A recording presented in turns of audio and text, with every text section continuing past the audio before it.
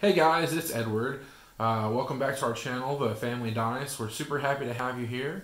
If you're new to the channel, go ahead and hit that subscribe button. We're going to keep making videos that are just going to get better, and we've got plenty to do. So today we're going to be doing another Warhammer 40k Army Showcase.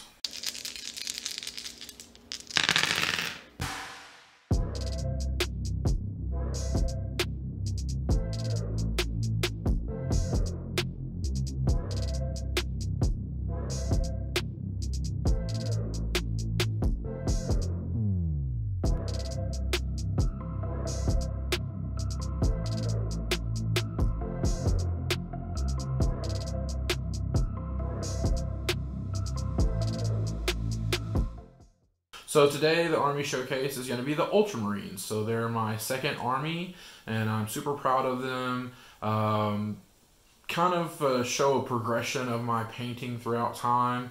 But let's take a look. Here they are.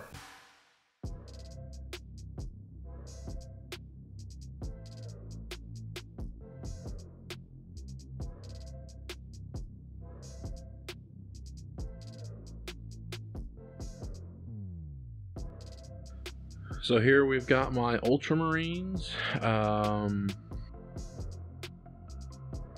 The old original Marines that I started this army with.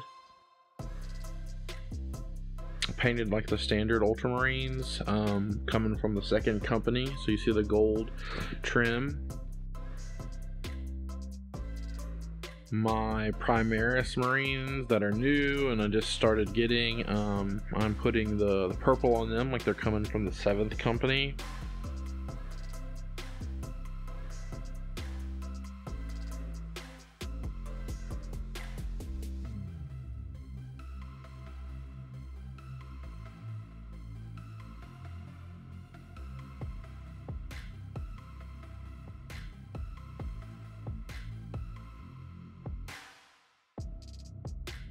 Then in my pile of shame, there are going to be a Storm Raven and a Storm Talon.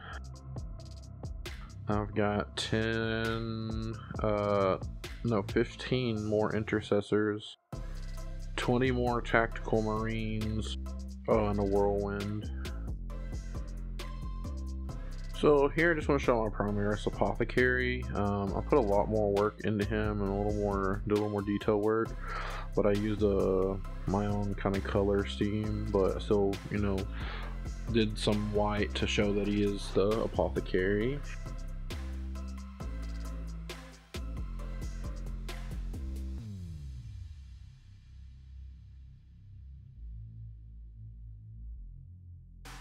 Then the captain's got that purple cloak to help indicate, he's really from the 7th.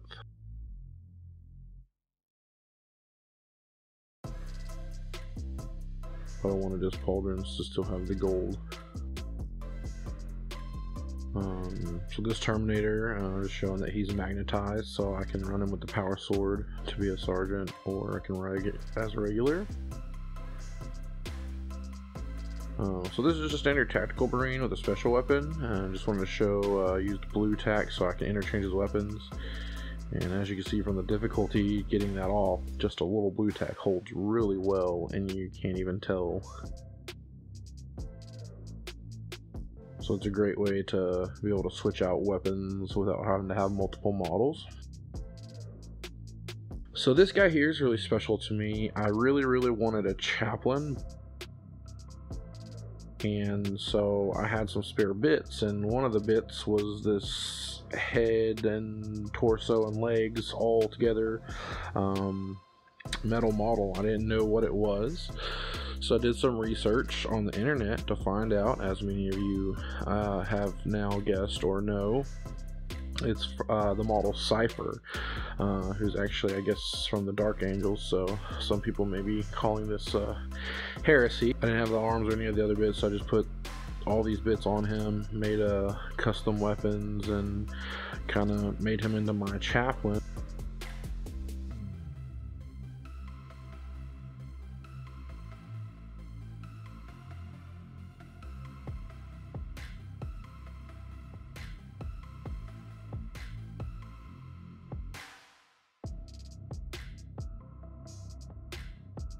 So this is my Land Raider. I really had a lot of fun painting this. This was all done by brush. I had to learn to use thin coats and really get that practice down. And I did a lot of detail work. I even made sure to paint the inside.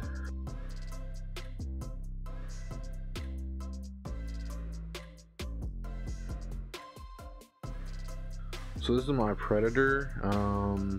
You know, he was put together really quickly, and so this was also when I was first starting out, so you kind of see some mold lines there, but you can see that it's also blue tacked so that I can change it out for its other weapon options. Blue tack and magnets are just really great to save me from having to buy multiple models to put together. This is the Whirlwind weapon. I've magnetized the rockets so I can run either one.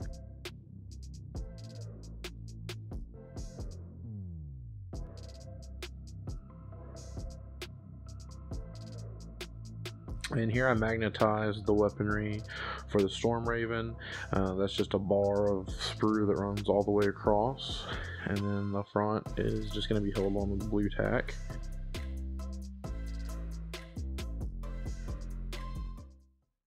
Well guys, I hope you really enjoyed that showcase. I really do love my Ultramarine army. Just looking back at the video as I filmed it, you know, it really shows a lot of the details on them, especially when I was newer to the models and didn't take the time to do the mold lines and was new to the game and just wanted to get them done.